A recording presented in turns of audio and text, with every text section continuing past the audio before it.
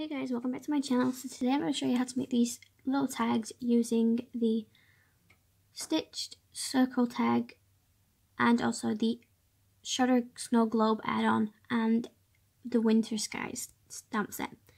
So the first thing I'm going to do is I'm going to take the sculpted circle tag, the small circle stitch tag, and then also the little banner tag thing.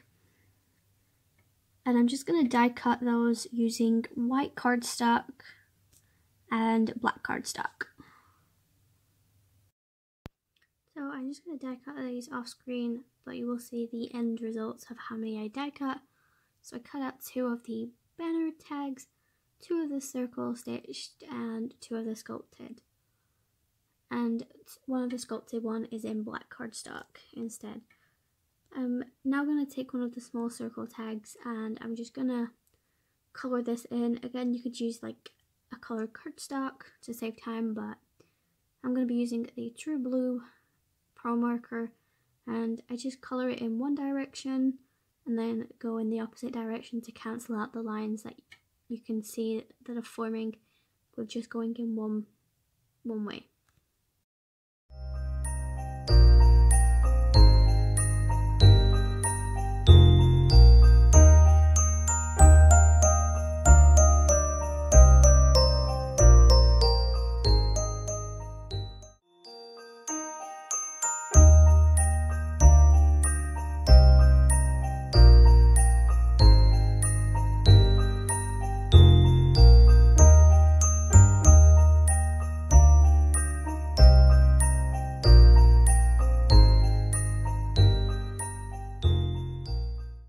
Now I'm just taking the foil paper stack, which has all these like holographic mirrored cardstock in. So we have silver, gold, red, green, and a blue, and then the holographic one, which we're going to be using for this specific tag.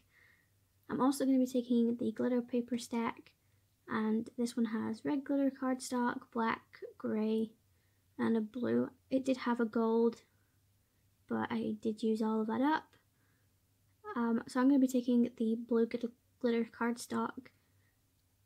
Again, you can change the colours to match the scheme, so if you have a certain colour gift wrapper or whatnot, then you could use that as a guide, but I'm just making these as I go. As you can see, I have made one before, so I have an idea of what I'm doing. That's why this video will be quite short compared to most of my others. So I'm just taking the snowflake from the Snow Globe Shutter card add-on, and I'm just gonna die cut this out of the holographic cardstock and the glitter cardstock.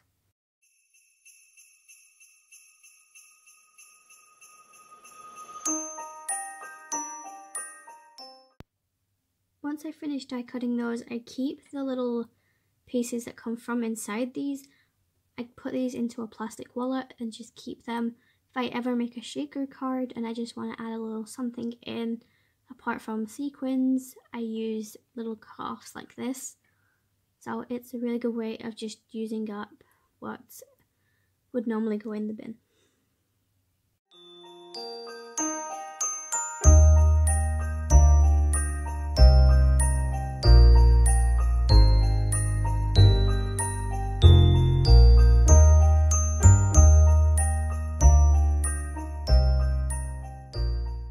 So once I have all my elements that I need, I'm going to be taking the 3D foam square adhesive.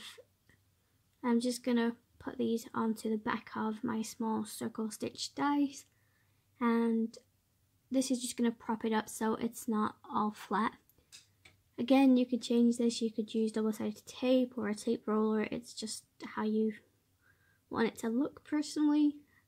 So I'm going to do that. I take off the backings off camera just so it's quicker, because I do always seem to struggle with doing that.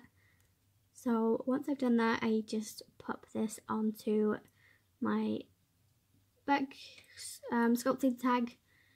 Doing the white one with the blue sort of was a lot easier lining up wise, but with the second one I did, which was the black cardstock, it was just a little bit harder, and you will see me struggle with that. So I'm taking the multi-matte medium glue to adhere the snowflake. Normally I would use my dot roller, but with it being so thin, I don't want to necessarily rip my snowflakes, so that's why I'm taking this. I do need to purchase a needle nib thing for it, just to make it a lot more easier, but so I'm just going to use my tweezers and work out the placement to this. I do end up moving it again, you'll see that in a second, just to get my desired look.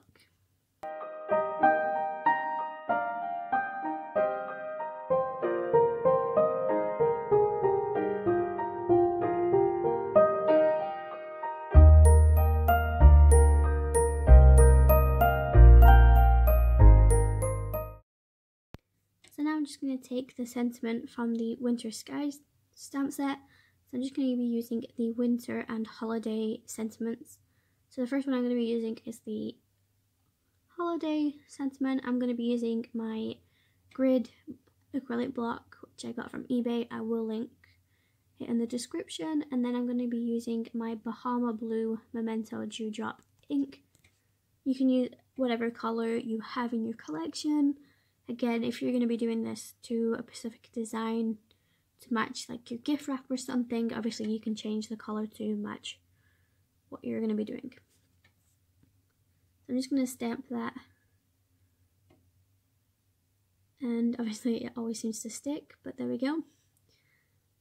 And I'm just going to show you what it would look like when I had hero all together so you have an idea.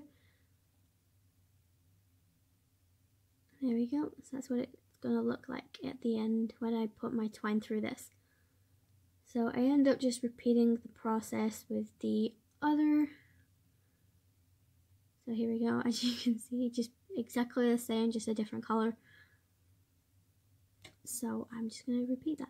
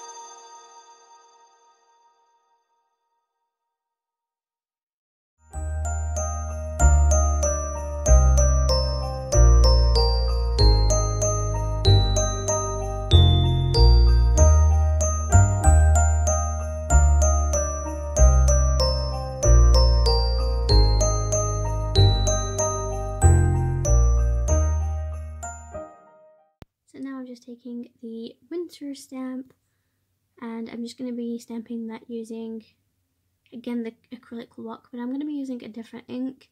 I can't pronounce it, so I'm not even going to try, just to save time, but it will always be linked in the description, and you can always just pause the video if you want to write that down.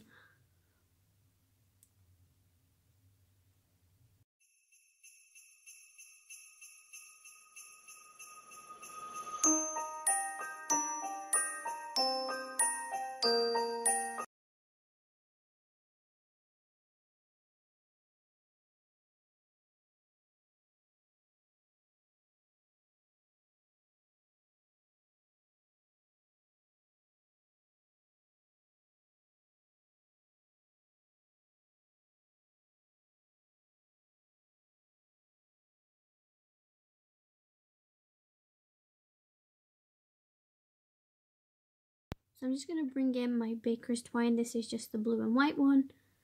And I'm just going to, I was thinking of cutting this like straight away, but I thought about it and I was like, what happens if I cut it too short? So I didn't end up cutting it straight away. I ended up just threading it through. And as you can see, it went through quite easily and I was quite shocked. I was like, okay. Because normally I really struggle and I spoke too soon to myself. So as you can see, I did struggle, but I managed to get it through this time.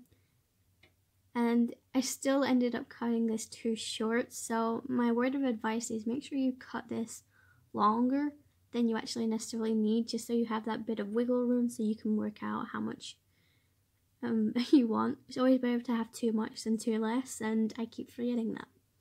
So I'm just going to tie a simple knot, but I'm really struggling with the length of this, so I ended up doing it off camera. So I do apologize for that, but you will see me tie the knot on the other one because I ended up cutting that to the right length that I needed. There you go. And I'm just going to bring in the multi-medium glue again. I'm just going to put some on the back of the sentiment. This is just going to limit the movement it has, as well as just keeping it closer to the top instead of like going all the way down and covering my snowflake. Also, you could use a reinforcer, which is in the Sculpted Tags die set, just to make it a little bit more sturdy, but I didn't necessarily need to do that. I'm just putting my acrylic block on top of this to set the glue on the sentiment. So I'm just going to repeat the process for this one, and you will see me struggle a little bit with threading this one through on the second part.